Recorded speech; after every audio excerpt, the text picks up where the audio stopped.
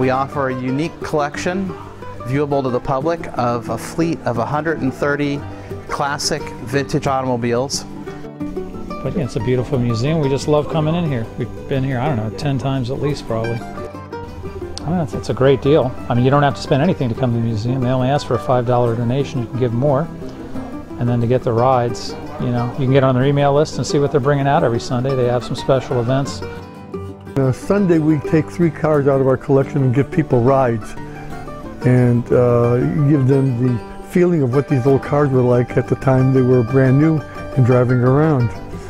We're pretty much an up-close kind of museum. We're unique. Nobody else in the country does what we do. We have our Packard Ballroom, which is available for private events. It's a unique setting because it's adjacent to our showroom floor where we have our classic cars. It's always fun to come in the museum and see what they have. Some cars switch out, or they loan cars out, or they have a few cars today from other people that bring them here. So it's always something new, something cool to see. We always dig it. Yeah, it's like being a kid all over again. This car is the horror of fathers. You know why? Because the seats, the front seats, go back and form the most wonderful double bed.